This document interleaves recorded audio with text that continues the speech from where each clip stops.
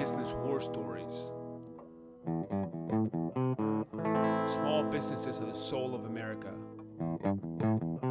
And this is where they tell their stories.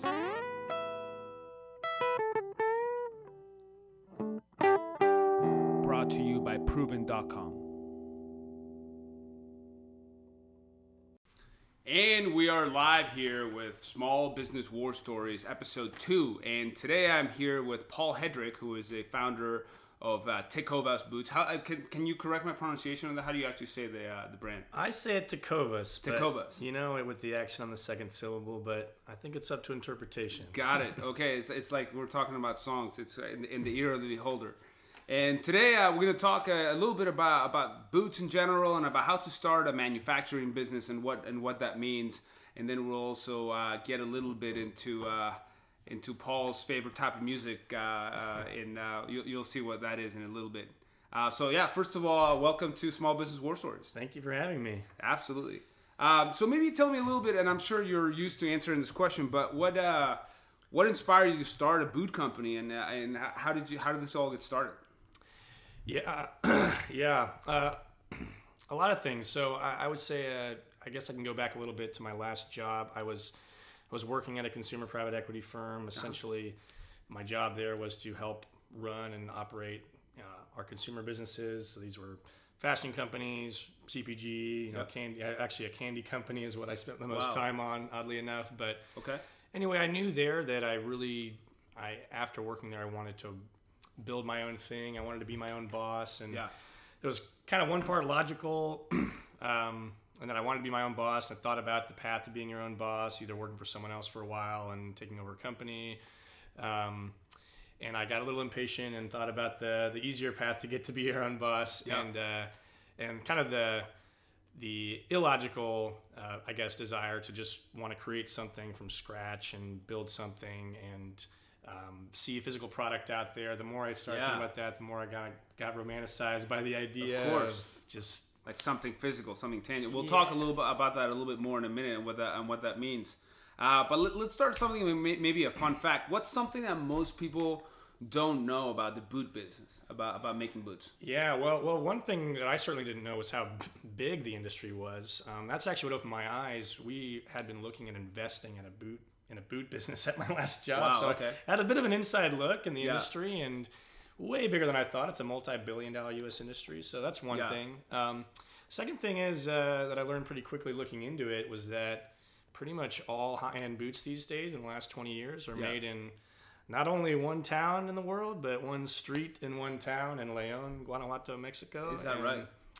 Yeah, so that's the first thing I did when I quit my old job is I bought a ticket to León and scheduled some cold meetings with manufacturers. Wow, that must have been interesting. How did they receive you when you made it there?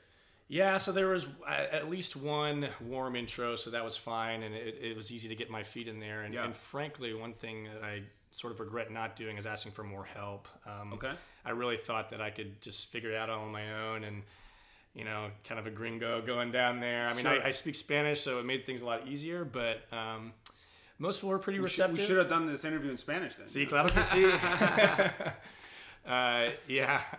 They're pretty receptive to American business owners. I've seen a lot of the American brands there do really well. So, of course, I had to pitch them a little bit on a dream since we didn't exist yet as a brand. But really, they're great people. They're all family-owned factories. Great. And they really know their business. And you make all cowboy Western style boots, right? Yeah, we are aspiring to be the best Western boot brand on the market. So we also aspire to be the best value boot brand. We're charging a lot less for our boots than most of our competitors would charge for the similar quality boots. Due to our business model, but really our goal is to be the best. Beautiful. I'm excited. We were talking earlier. I love cowboy boots, and I'll be heading down to your showroom. And I don't own any ropers, so I'm gonna make a great roper. Yeah, I'm gonna add a roper to the collection.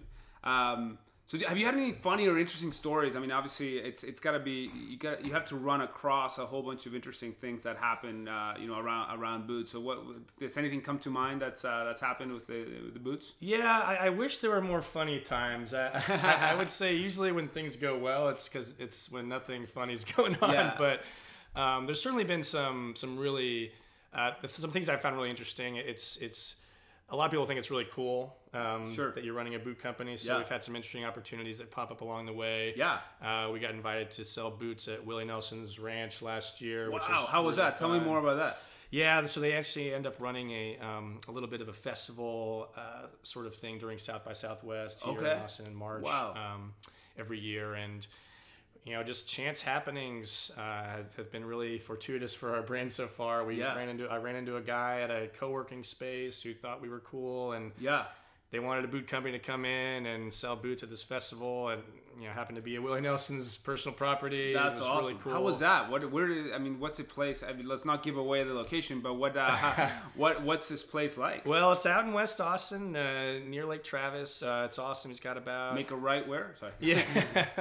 I think you can actually find it. It's called Luck, Texas. And there's actually an old Western movie set on his property that takes where this festival takes place. So that was cool. It's always fun to. Did you get to meet Willie? No, I actually didn't. We got to see him. Yeah. Unfortunately, the day that it happened, there was really bad weather, and even the fire department came and made everyone evacuate, and it was. So that's the thing. Even the good parts are always something always goes wrong. Something's always interesting. That's what makes it all worth it, right? Yeah. Yeah. I saw Willie at Austin City Limits this last go around, and as the sun was setting, it was powerful. He still got it. Yeah. Oh, he still got it for sure. Yeah, man. When he sings Georgia.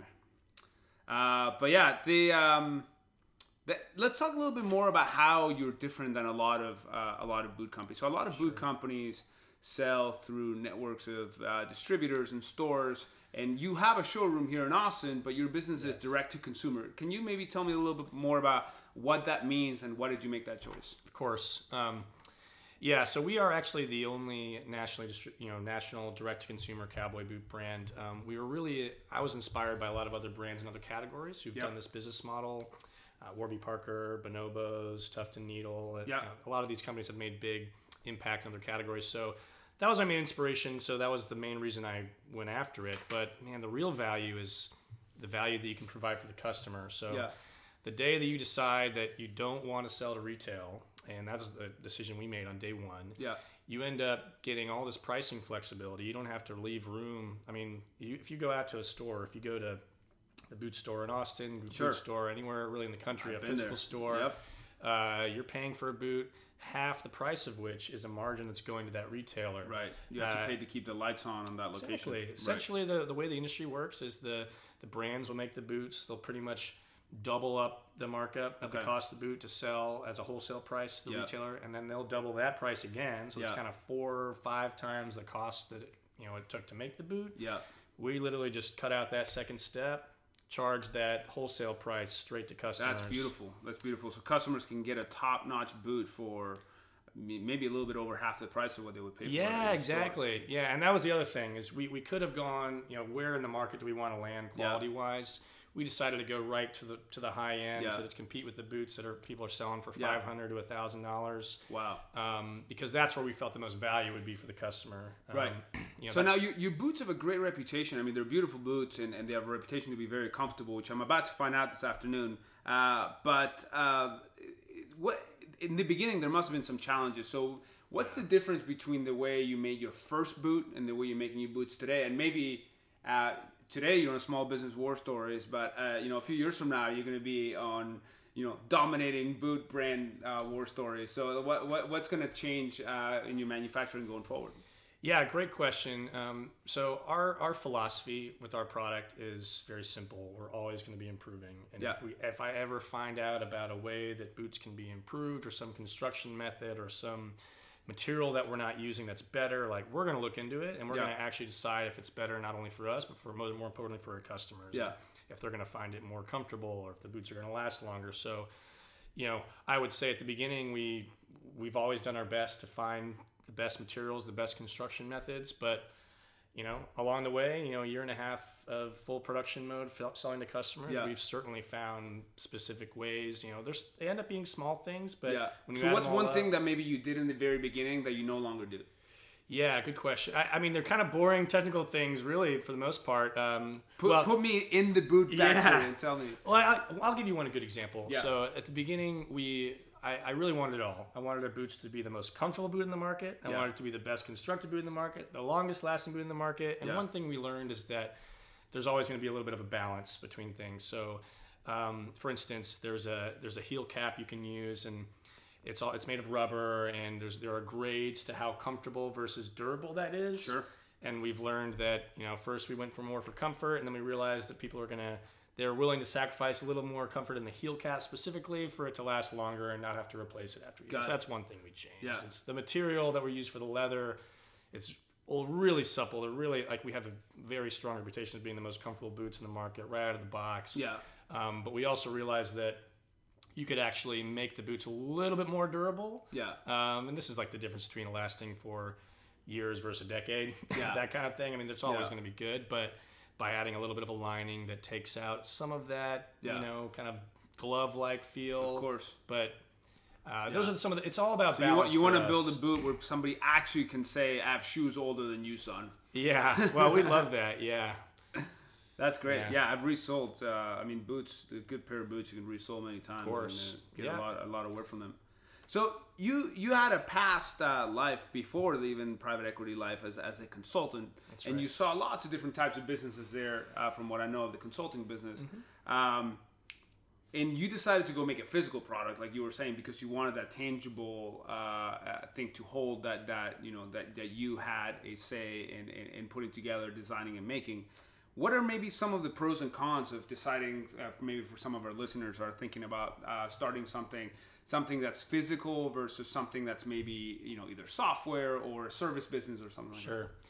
Yeah, well, for me personally, I didn't know a lot about technology, so I was a little bit limited to my, it would have been a steeper learning curve just to start a non-physical product company. But, the big pros of having a physical product is kind of something I've already mentioned, which is it's just really cool to hold something. It's a little bit, and it also makes the business simpler at the end of the day. We make a widget and we sell it. Yeah. We make a boot and we sell it. That is, at the end of the day, the whole business. Yeah. And it's nice that it's that simple. The problem is you get a lot of the kind of old school problems when you're in an old school manufacturing world. Sure. Tell me more about those. You can get delays, if there's a product defect that ever happens, and luckily we haven't had anything major happen, but it's really hard to correct those. You can't just you can't just send an update out to your users and fix a bug right away. You might have inventory out there. You might have people that are complaining. Yep. Let alone there's always, if someone is wearing something or using something, there's always, you always have to make sure that it's really safe and that it's, it's a boot for, at the end of the day, our product can't really be that dangerous, but there's some. Oh, I don't know. I've seen some dancing going on at a white horse. That might indicate otherwise. Yeah, you might slip and fall. We make leather bottom boots, which are way better for dancing and boot scooting. There you go. So if you go on country dancing or any kind of dancing, really, the boots are the way to go. So let's actually to build on that a little bit. So you recently added a new line of boots that are ostrich boots. You used to have just what kind of leather was it? Calfskin is what the rest of our line is. Great. So calfskin, and then you just added the new beautiful ostrich leather boots. What does that mean for you as a company? How does that affect your production, your inventory, your logistics, and also how does that affect your brand from going from a one product to more? I'll start with that because I think it really is it's been our goal to have a really curated line. We don't actually.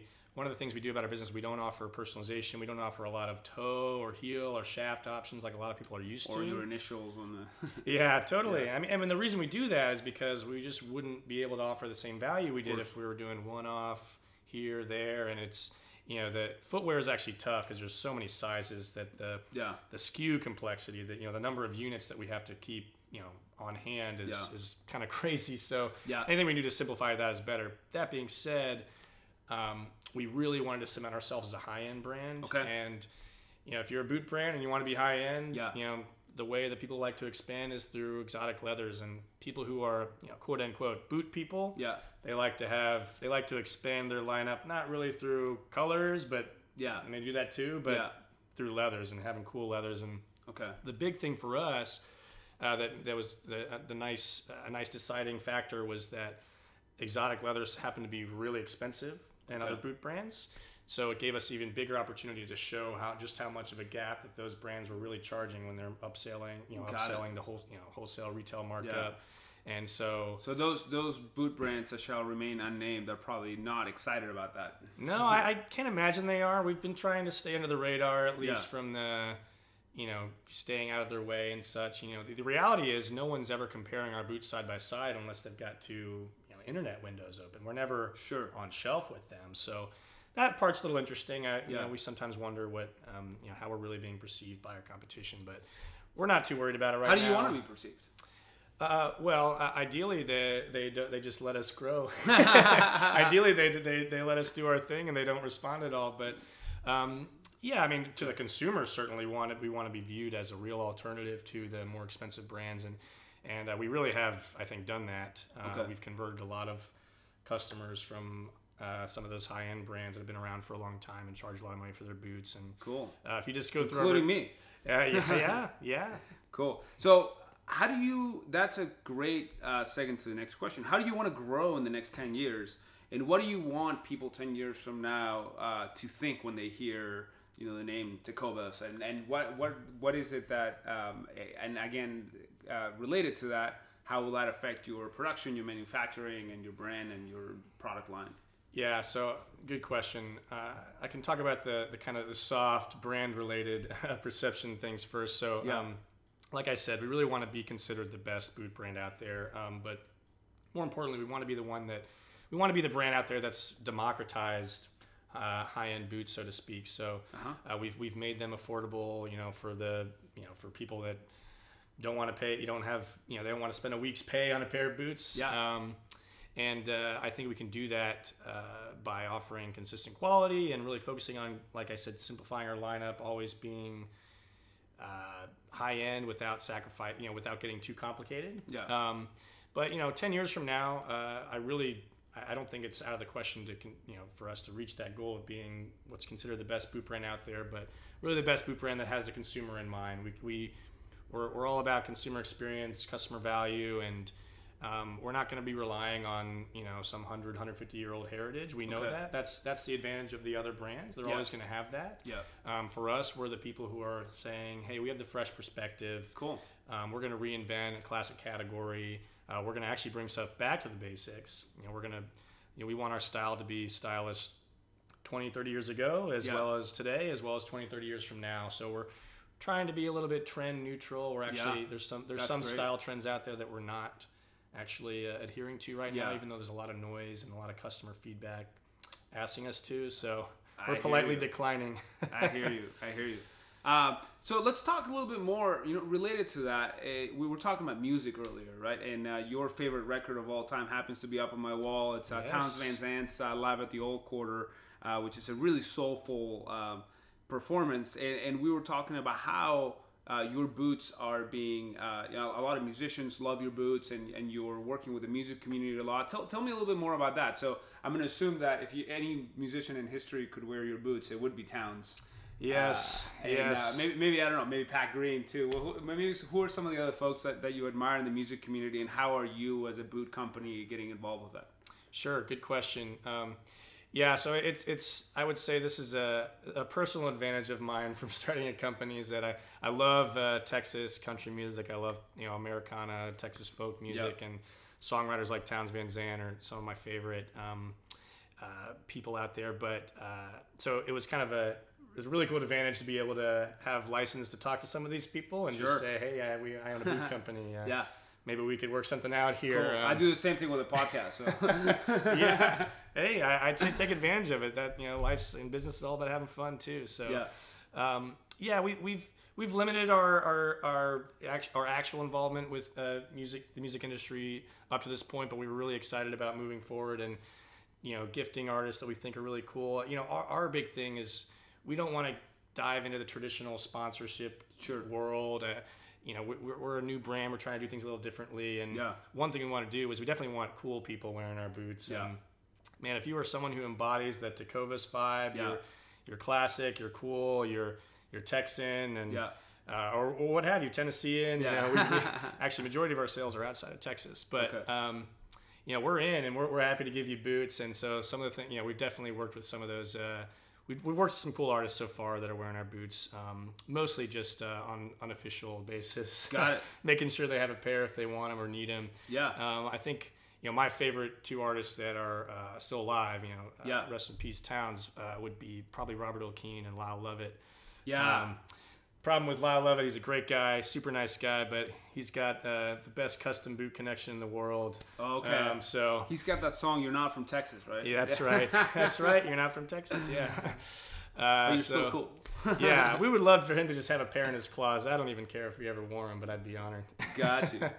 Okay, cool. And here in Austin, how is your company becoming a part of the community? And related to that, where do you see Austin going in the next 10 years? It's a vibrant town, changing a lot, growing a lot. Where do you see it? And some people love that, some people don't love that. And where do you see that going? Yeah, well, I love Austin, and I grew up elsewhere in Texas. Yeah. I am a born and raised Texan. I chose Austin to move to start the company, and because I thought it would be the best fit for me personally and the best fit for the business. And one thing I loved about Austin is that they really still, despite all their growth in the last 10 years, and maybe people aren't so happy with all the people from out of state moving in here, but I, for one, don't have a huge problem with it because I don't think Austin has yet lost that vibe of really supporting local businesses, local brands. I really think a huge part of what's driven our business in our first year has been just the fact that we're here. Yeah. And that's actually coming back to the showroom. That's one of the reasons we started the showroom. Okay.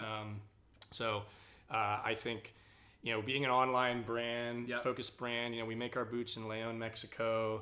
We actually have a distribution center in Illinois. Wow. To a lot of our customers, we felt like we didn't have as much of an Austin connection as we wanted to. So we actually went and, got this house over in East Austin to have a stronger connection to the community, and it's been awesome. We've been able to really connect with people physically here in town, and they can really see that we're here and we're ready to grow with this town. And I think, if Austin's all about being cool, music, being from Texas, but being a little different from the rest of Texas, and keep Austin weird, right? Yeah, if you're going to start a technology-enabled, new age, thinking about things differently, cowboy boot brand, what better city than Austin, which is awesome. So, I think it's going to keep growing.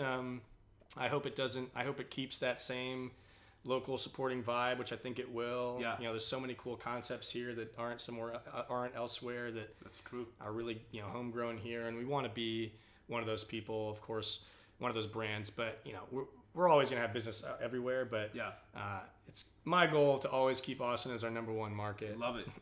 Awesome. Is there anything else that you want our audience to know about Tecovas? Where can people find you, and that anything that we haven't covered so far that you want to share? Yeah, sure. Well, you can definitely find us at our website, our online store at tecovasboots.com. Okay, that's again TECOVAS.com. Tecovas Boots. Boots, sorry. Working on the other URL. The original. Got it. So add the boots. If she's listening, we're still interested. I know what you mean. We got the proven.com to quite a bit too. Yeah, we're on social media, on Instagram and Twitter and Facebook. You can find us anywhere, and email us anytime.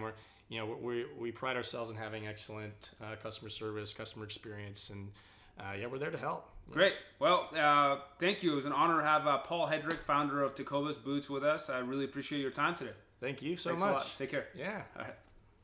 Thank you for listening to Small Business War Stories. If you enjoy the show, share it with a friend or subscribe to our podcast. You can also email us suggestions. Is there a guest you think would be great here? Email us at podcast@proven.com.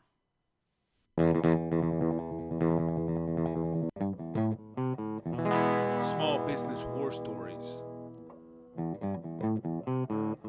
Small businesses are the soul of America.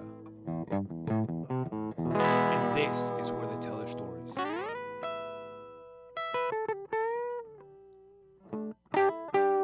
Brought to you by proven.com.